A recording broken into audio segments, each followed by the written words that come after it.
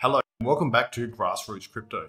In this video, I will be doing a walkthrough of BepSwap, specifically swapping, staking, and withdrawing. If you're not sure about BepSwap and the concepts like a liquidity provider, liquidity pools, staking, swapping, withdrawing, have a look at this video up here for a full run through of the concepts. In this video, you will need a BNB wallet, which you can get from Binance.org, and you'll need to send assets to it to start the process. If you don't have a wallet, you can go to here and follow the process to create your own wallet. I have prepared a new wallet with 3 BNB and approximately 5,000 Rune. I'll be swapping Rune for BNB, then staking both symmetrically. Let's get started. So I'm at BepSwap.com and I'll click try now, and that'll open the chaosnet.bepswap.com portal. As a bit of an overview, on the top left, we have the total pooled or the total assets under management, total lock value, $32 million approximately. Then we have the total volume, and that's going to be how much has been traded. We have the total users, so total users of BepSwap. The bonding APY, which is kind of like the annualized return on investment for node operators. Then we have the liquidity API, which is again approximately the annualized return for liquidity providers, and obviously that will change from day to day. Then you have the total earns. That's the amount that's been paid out to liquidity providers. Down the bottom, you have the different pools, as well as the name of the asset, the symbol of the asset, otherwise known as the ticker. We have the price, the depth. Then we have how much volume has occurred within the last 24 hours, so how much trade. And then we have the approximately API or the rate of return, yearly return. Again, which may change depending on various factors. Also, there's a search bar if you wanted to go ahead and search for something specifically, like you want to find Trust Wallet or something like that, it will search for you as well. That's particularly good when this list becomes quite long.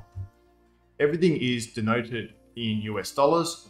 You can change that to BTC if you wanted to depict, say, the depth in BTC instead of US dollars. I prefer it to be in US dollars, as that's something that's a bit more relatable to myself and most people. Right, so let's connect a wallet. So you go to add wallet, then you can add through a KeyStore file that you've created or connect via Ledger Wallet Connect. I'm going to be doing a KeyStore file. So I've uploaded my KeyStore file and I'm going to paste in my password, click unlock, and here it is.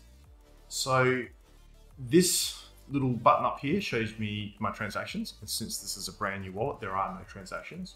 And if I click on this, this will show me the address and assets that I have available to me and any pools that I'm currently staked in, which of course I'm not, because this is a brand new wallet. So from here, I can manage the pool, which is adding for the first time or adding additional or withdrawing, and we'll go through that process, or I can swap. And here I want to be able to swap Rune to BNB, or you can even do the vice versa. You can swap around or even select what you want to select. So I'm going to swap 2,000 Rune for the equivalent amount of BNB, which is about 44 it's telling me. And I'm doing this so I can get more BNB for when I stake. So there's a small fee of BNB plus 1 Rune. You absolutely need to have BNB inside of your wallet in order to do any transactions. The system will tell you that you haven't got any BNB and will not allow you to swap or stake or do anything if you do not have any BNB in your wallet. So I'm going to go ahead and swap that, and you have to paste in your password for every transaction. Great, there's the message. I'll close that, and if I click this, you'll see my balance has now changed. So let's go back, and I want to go to manage so I can stake. So here I'm going to be symmetrically staking BNB and Rune into the liquidity pool. I don't have anything staked, so I don't have any information on that to display. So I can stake 50%, 37%, whatever, 62%. I'm going to stake a lot. So that's approximately $1,300 each side. That would give a total value of the $1,300 combined. So what's that about? 2,600. Oh, just to note, there is a small fee involved for this. Let's go ahead and drag and do this. And of course, I have to paste in my password again. And then we just sit and wait until we get that transaction is completed at the top right again. There it is. It happens really quick. Now if I go back I have now successfully staked inside the liquidity pool. So if I go to the top right, you can see my assets have reduced. And if I go to pool shares, I've now got about $2,600 inside of the BNB pool. Right, so I'm going to click manage here, and you can see my staking information is shown here. So this is my liquidity units. I've got a 0.03% of the pool. This is how much BNB I have, and this is how much Rune I have, and I have the total value. The BNB amount and the Rune amount will change depending on price, but that's probably a subject for another video. But here I've staked. If I want to go ahead and withdraw, I can just go click the withdrawal tab. And then the process would be to select the amount I want to withdraw and then slide the withdrawal part. Obviously I can't do that because there is a 24-hour cooling down period, so you can't just like stake and withdraw continuously.